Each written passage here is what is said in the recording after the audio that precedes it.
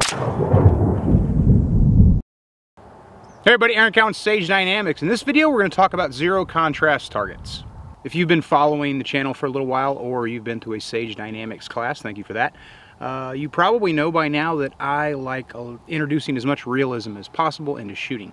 Biggest problem we have with live fire shooting is everything is going to be very unrealistic, and we get realism in measured ways, but there's always going to be some kind of artificiality in the way that we practice or the way that we train. One of the biggest places that we see that artificiality is in the targets that we use. Targets themselves, usually right out of the gate, are unrealistic because they're two-dimensional pieces of paper or somewhat silhouette-style cardboard, but they're still two-dimensional, whereas people are three-dimensional. So it already kind of presupposes that your threat's going to give you an ideal presentation versus confronting a three-dimensional person who may turn sideways, crouch down, use cover, give you marginal exposure because they're using cover concealment, so on and so forth. So we kind of have to deal with that, but we don't necessarily want to start begin our skill development on a more difficult target, because we still need to get the fundamentals of shooting down. Once we're ready to introduce as much realism as possible into our targets, we have to start thinking about what kind of target we should be using. And there are a lot of targets out there. One of the most common types of targets you're likely to see is some type of human form. It may have an anatomy or some kind of scoring zone or just a general human shape. Of course, you can also shoot at squares and triangles and circles. I tend to stay away from those because I'm all about accuracy on the human form, not necessarily accuracy on threatening geometric shapes. There's value there. It's just not something I personally care to use or use for training purposes in classes. So I want to go with a humanoid type target. And a lot of the humanoid type targets out there have a lot of contrast to them, which means scoring zones. The critical scoring zones are identified usually in a color or a shape or some kind of gradient to show you this is where you need to shoot, which is great. But eventually we need to start to get away from that, because when we think about what we're ultimately practicing and training for, it's going to be delivery of gunfire to a lethal threat. And a lethal threat is probably not going to have convenient scoring zones. Now, is this just semantics? I will absolutely tell you that it is not. And I can say that definitively because I have a very large sample size. Been teaching with Sage Dynamics for almost 10 years now, been teaching even longer than that, and I've taught with students shooting on a multitude of different styles of targets. And in that time, one thing I have consistently observed is the more contrast a target has, the better a student will shoot, which is great, right? But what if the target doesn't have that contrast? Contrasting points of aim can create a type of a crutch, if you will. It's not a bad thing. Like I said, that's a place to begin our skill development, but eventually we should, and this is just my philosophy, lean towards less contrasting targets because they more replicate real life. If you have a threat and he's just wearing a solid color dark t-shirt, you don't have a convenient scoring zone to show you where the heart is or where the high thoracic necessarily is, so you're depending on your ability to bracket off of anatomy to get those hits. This is my preferred target. This is one of my go-to targets. This is actually part of a three-dimensional system I use in classes. This is just the 2D cardboard backer. It has two scoring zones you're probably familiar with, at least terminology-wise, A zone, B zone. A zone is a 4x6 box, which if you know from traditional A zones, that's much smaller than your average competition A zone. The B zone box is 8.5 by 11. I like this target because it's brown cardboard and most ranges have brown berm, so it's a very, very, very low contrasting target for accuracy purposes. So when students have to shoot on these, when they're closer, they can track their hits. They see their little black bullet holes, and whether they do it on purpose or not, they have a tendency to shoot where those hits are. So I'm constantly reminding students, shoot where you want to hit, not necessarily where you've shot. If where you're hitting is where you want to shoot, then by all means continue on. But some people will start grouping to the right, not necessarily because there's something wrong with their fundamentals, although that could be part of it, but also because they're shooting at their bullet holes because it's a contrasting point of aim. One of the cliches that we hear a lot in shooting is aim small, miss small, and that actually is very true. So just for demonstrational purposes, there's a drill that I like to do. I shoot it on this target, which is a critical point of aim right here. I've got my A zone, which is a 4x6 box, roughly approximates the size and location of the human heart when you take a three-dimensional object and make it two-dimensional. Very simplistic cardboard. Then I've got my B zone, which covers the good portion of the critical regions of the thoracic cavity, some of the lungs, pulmonary arteries and veins, vena cava, aorta, that kind of stuff. And the heart, of course, is in the middle of it. This is what I'm going to shoot for. I'm going to shoot from 25, 20, 15, 10, and 5 yards. Each distance, and you can run it front to back or back to front, I'm going to shoot 5 rounds from my normal carry position.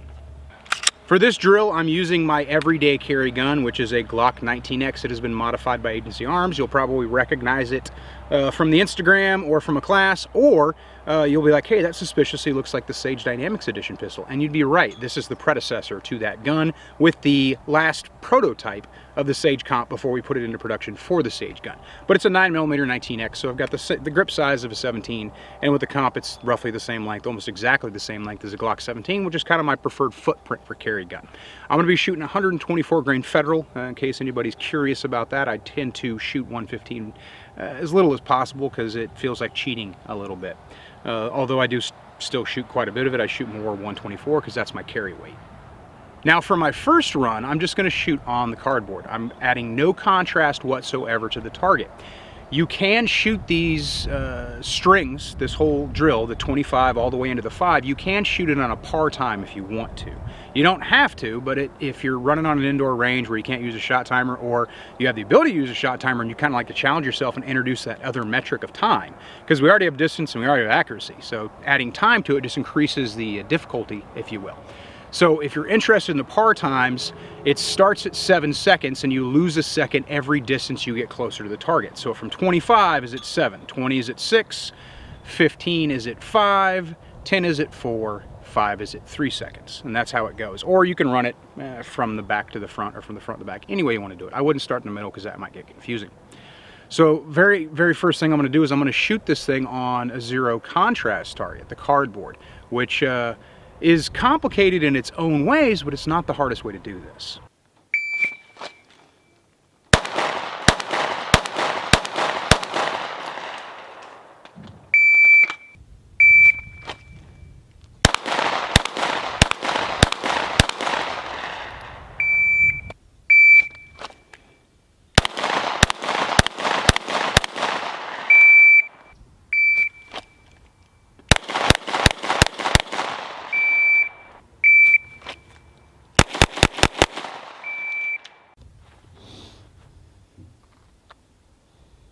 So here's what we ended up with. Majority of my hits are A-zone hits, which is exactly what we were looking for.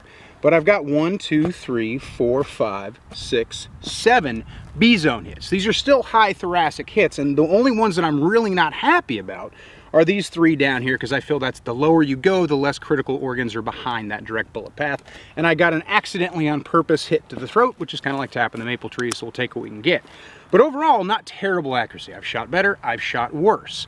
I wanted to give you guys kind of an organic look at this. In fact, the very first rounds I fired at the range today were on this target cold, which gives us a really good value to it. Now, just shooting zero contrast cardboard is difficult enough, but as I said, the closer I get, because I shot it from 25 into 5 instead of going to 5 back, the closer I got, the more I could see my hits. So that gave me, whether I was doing it on purpose or not, it gave me the ability to kind of track a contrasting point of aim. And because I shoot a red dot handgun and I'm target focused, it's very easy for me to track hits even subconsciously. If you don't have solid targets like that, or you're using something that has a lot of contrast to it, like a white target with black scoring zones or something like that, very easy solution to come up with, something I do even on cardboard, is a black t-shirt. I go to Goodwill and I buy a bunch of the 3X size t-shirts and I cut them in half so I get 2 out of 1. And I'll staple this up on the target like the target is wearing the shirt. Shooting against black fabric, unless the target is backlit by the sun or some kind of lighting source, you're really not going to see your hits even at 5 yards. At 3, you can kind of make out where you're hitting. And I like to think this is the most maximum realism I can get for a simple solution based on, you know, simple 2-dimensional targets. So yeah, I can make this way more realistic. Another thing I do is I take a 3-dimensional target and put a full shirt on it and shoot with varying presentations of the target. That's a little bit more complex and a little bit more cost involved, and some ranges are not going to allow you to do that. So even this is something you could get away with in an indoor range very easily. Most indoor ranges have 25 yards available. It might not be a true 25 yard, but it's close enough in some cases, and sometimes you got to deal with what you got.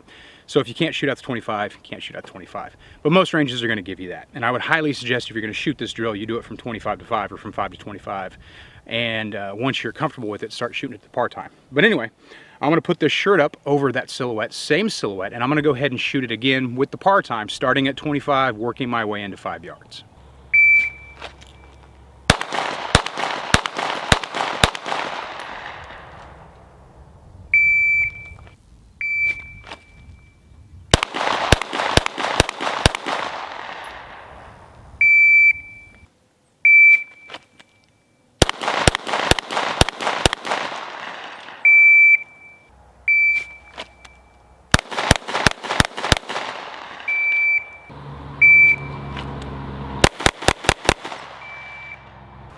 So here's our target after we fired from 25 all the way into 5. And this is what, oh, okay, this is what our hits are looking like. Still really good, consistent A-zone hits, but I've still got some Bs. You'll notice the shot group is a little higher. However, it is a little bit more spread out. So we'll go ahead and grab this real quick for a side-by-side comparison. This is the one I shot just on cardboard. This is the t-shirt, where the t-shirt was kind of obscuring where my hits were, so I wasn't able to track them. Some people may look at this and think, well, you know, it's a war of inches. This is a much tighter group. I could have subconsciously been looking at my hits and tracking those hits, so I was shooting where I wanted to hit, and I was kind of cheating, if you will. Not necessarily anything wrong with that, especially if you do it subconsciously. It's kind of a hard habit to break. But when we compare it to the t-shirt shot group, we can see that overall my point of aim was a little more, I guess, vague, if you will. I was not able to pinpoint an exact point of aim other than using the human anatomy. So the way that I kind of address shooting center high thoracic cavity is I'm going to look at the standard shoulder width that I'm presented with. With a red dot gun, I use the optic body itself to kind of give me a rough estimation of how far away I am from the target. Even though with this drill it's known distances, but applying that to the street, if you will. I know how much of the width of my optic the target either is inside of or outside of, roughly, based on distance, because I've shot a lot of targets with an RMR or a reticle or an optic in general. So the optic acts as kind of a rough rangefinder just based on its width and its height. And I bracket that and even it up as much as possible, and I tend to go just below neckline. So worst case scenario, I'm hitting high A versus trying to aim center of the A and dropping my shots low B. Now there's a bunch of other fundamental inefficiencies that can play into this to cause you to shank shots low or shoot left or shoot right. We're not really focused on that so much for this purposes. So there could be some fundamental issues going on in here, but more than likely, it's just the fact that my point of aim is more vague. And I have a really good way to kind of add to the evidence of my hypothesis.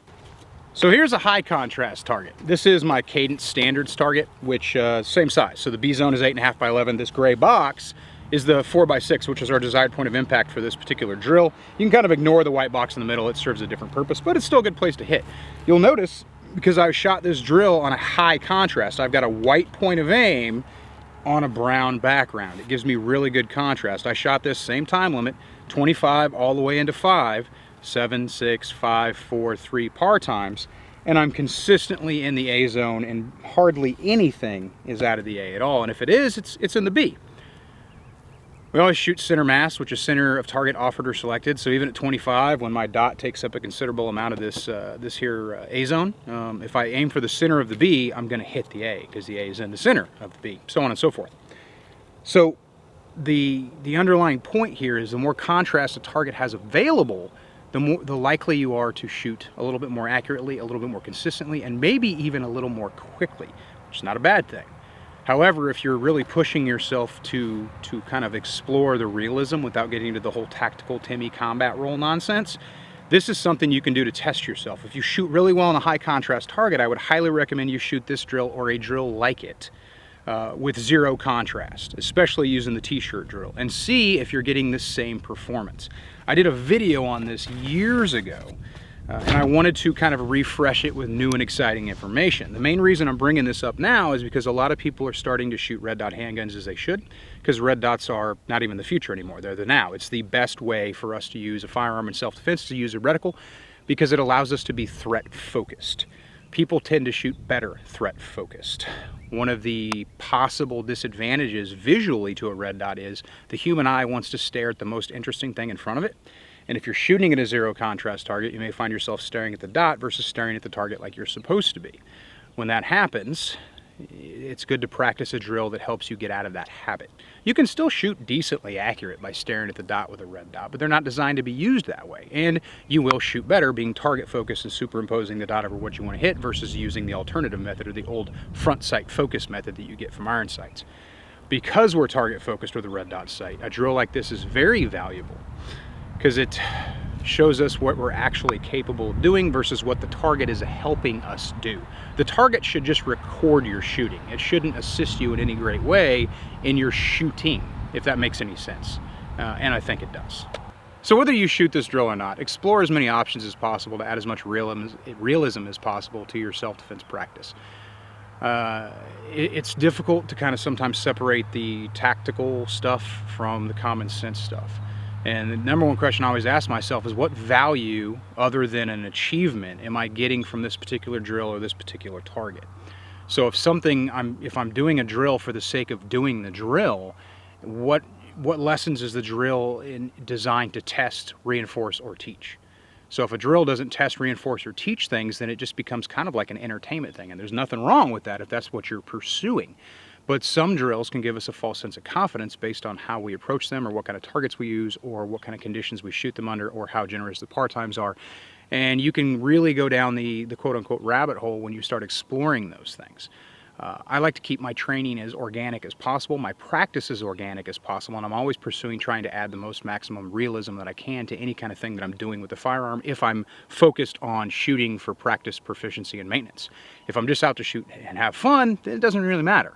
But if I'm trying to take it serious and I'm trying to think about skills that may benefit me, and I'm thinking about most likely skills to least likely skills, these are some of the maintenance aspects I'm going to look at when I use my targets. It's very rare that I use high contrasting targets unless they serve a very specific purpose. And of course, this is just my philosophy. But if you come to a Sage class, you're going to see this. I believe that we should prepare for the worst possible scenario eventually in our skill set in regards to having a convenient point of aim on our threat. The best way to do that with a two-dimensional target is to have zero contrast or as little contrast as possible, because that's worst case scenario. Your bad guy's not wearing anything that gives you a convenient point of aim in the high thoracic or otherwhere.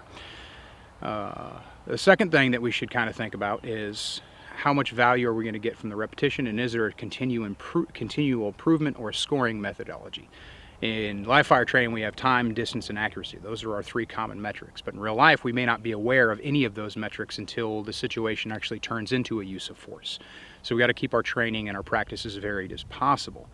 If we work our way towards zero contrast targets, then at least visually, and shooting is mostly visual, we are prepared to confront that situation. And if you're using a red dot handgun, I highly recommend getting away from, at least sometimes, the high contrast, very conveniently contrast scoring zone targets, and start working on something that replicates real life, even though it's still very artificial, replicates it a little bit more. I'm Eric Howe with Sage Dynamics. Train accordingly.